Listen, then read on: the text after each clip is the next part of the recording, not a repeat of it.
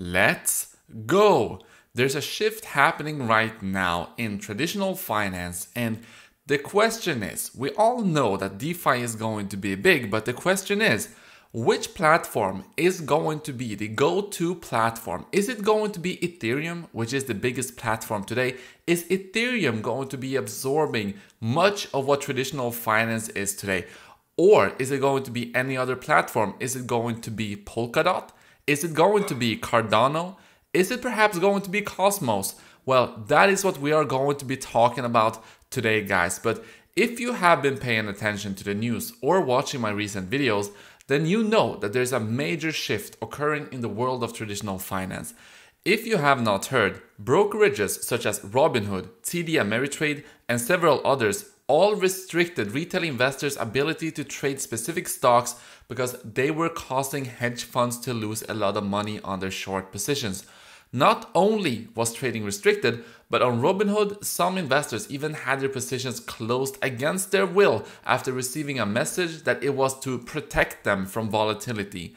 This is completely unfair, and it gets even worse. It is being uncovered that there were multiple conflicts of interest because some of the hedge funds losing money had connections to another company with ties to Robinhood, so there was some insiders dealings going on there.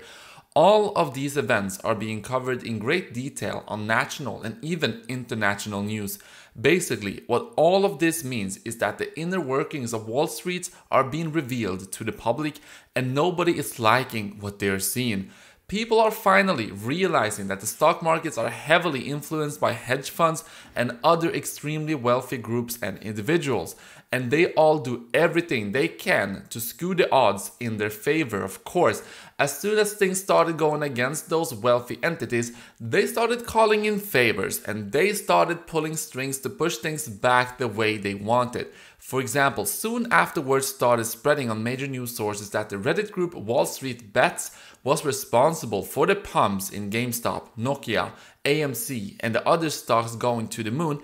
The Discord group associated with Wall Street Bets was rapidly shut down, and the Reddit group itself had to close temporarily as well. So how is this for a free market?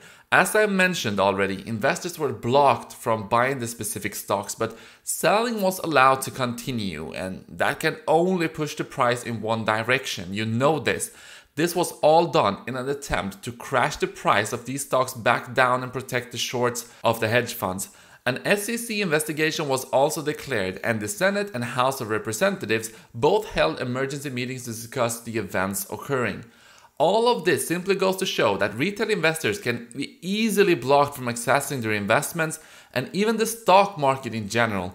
This has, of course, caused an outrage not only among investors who lost money or missed out on potential gains, but also among anyone who believes that individuals should have access to investments that they made with their hard-earned money. So this was basically skewing everything towards the retail people losing money and the wealthy people making money.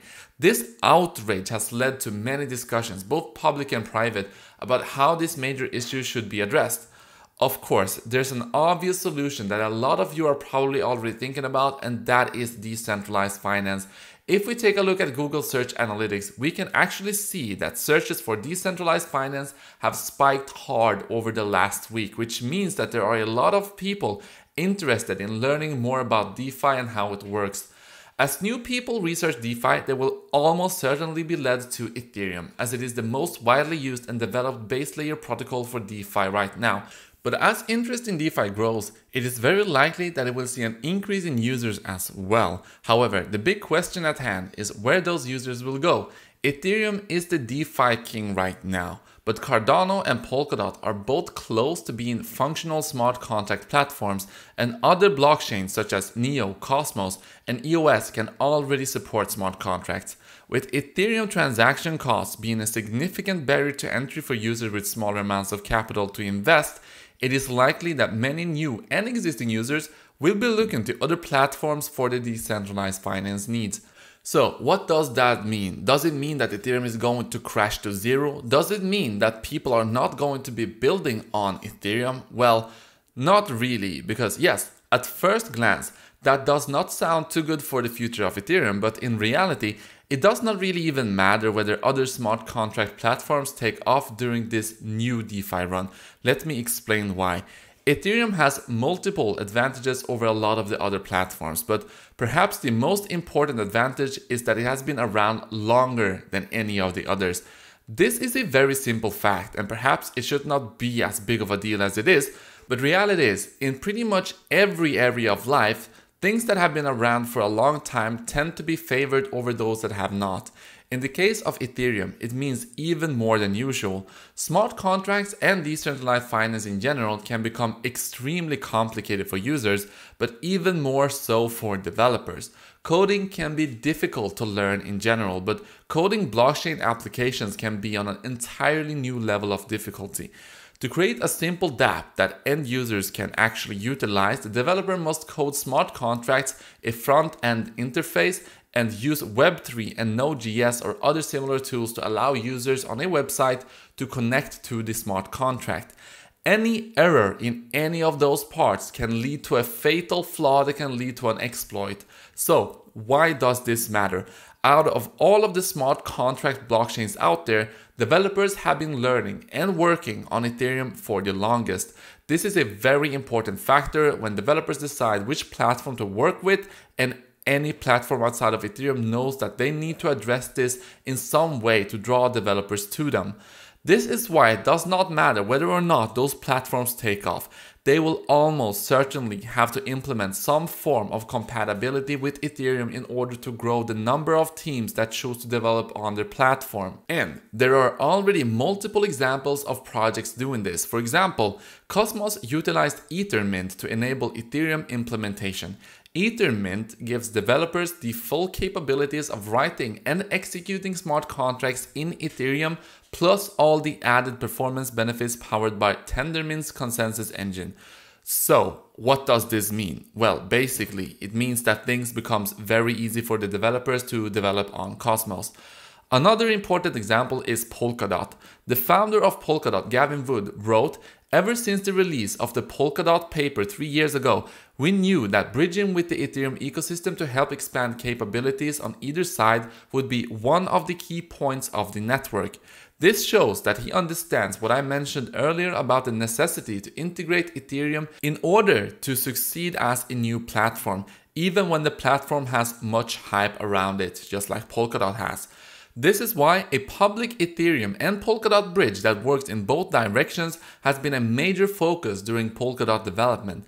Finally, one more example is Cardano. Cardano is still working on implementing smart contracts to their own network, but they are already also working towards Ethereum compatibility, even though the founder of Cardano, Charles Hoskinson, was a former co-founder of Ethereum but left because he disagreed with the project's direction. Regardless of previous disagreements, Cardano has launched the KEVM testnet, which supports full backwards compatibility with Ethereum. That means that programs written in Solidity or EVM bytecode will be able to be run in the Cardano network. So that's absolutely fantastic. In the end, this is just all evidence that Ethereum will thrive no matter what platforms take off during this DeFi boom. No matter if Polkadot takes off, no matter if Cardano takes off, it's still going to be there and it's still going to be very important. There will certainly continue to be rapid development of DeFi directly on Ethereum, but as I have shown, the growth of any other chains will benefit Ethereum as well.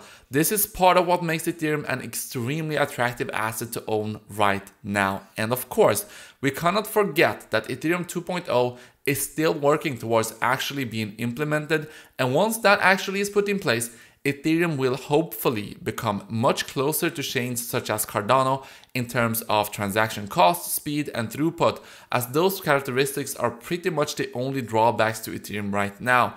So I hope that you enjoyed this video. If you like videos like these, make sure to subscribe right now. Watch the video popping up in the middle of this video, and I will see you right there.